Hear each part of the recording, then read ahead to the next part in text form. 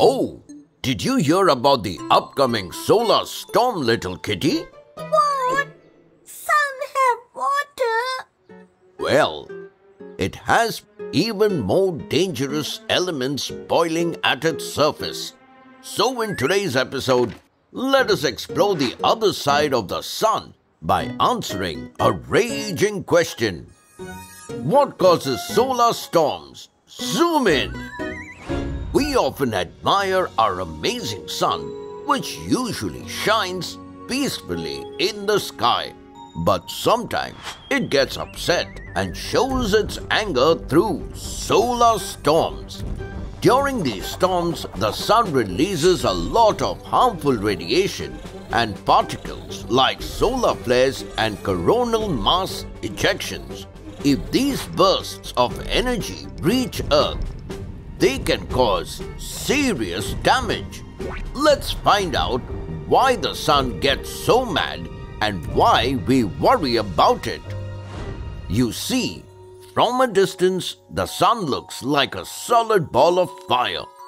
But it's actually like an ocean of a fourth type of matter called plasma.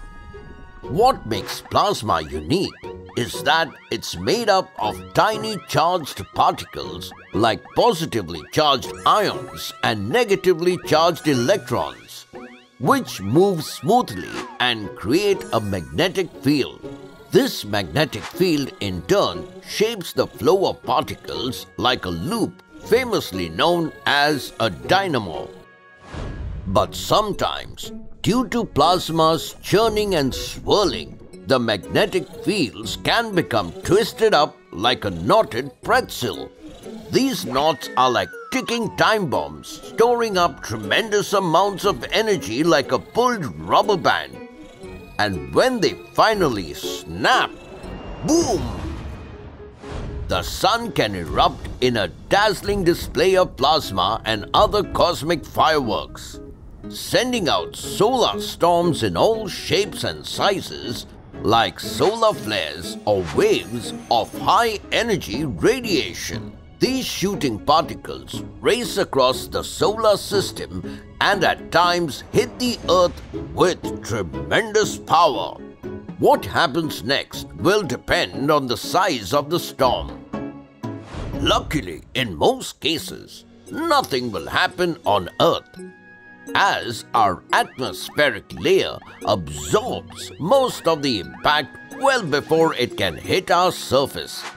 And in the case of a coronal mass ejection, sending electrified plasma our way, Earth's magnetic field leaps into action, deflecting the storm's energy toward the north and south poles, decorating the sky with magical auroras.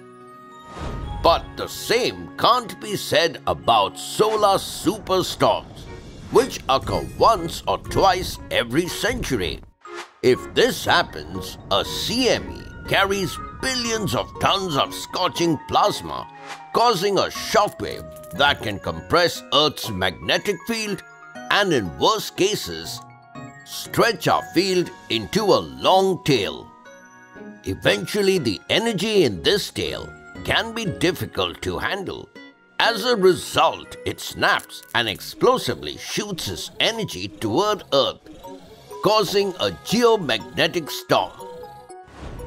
This wouldn't have been a problem in the past, but today, when we are surrounded by machines and wires, the electric energy stored in the CME can completely destroy our satellites, power grids, and communication systems.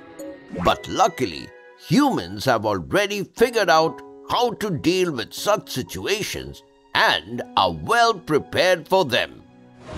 However, experts aren't entirely sure how much damage such solar storms can cause to us, as some say they can only cause temporary blackouts, while others warn that extreme storms can be catastrophic. But what we do know is that the danger is real, so we have to be prepared for it and hope that our sun stays calm and we remain safe from its fury. Trivia time! Did you know that the last major solar storm to impact Earth occurred on July 23rd, 2012? Yes, this event was known as the Solar Storm of 2012 or the Carrington event of the 21st century. It's sketching time! Today's sketch of the day goes to Esita and Alia. Hope you learned a hot topic today. Until next time, it's me, Dr. Binocs, zooming out. Oh, why are you building this car, Kitty?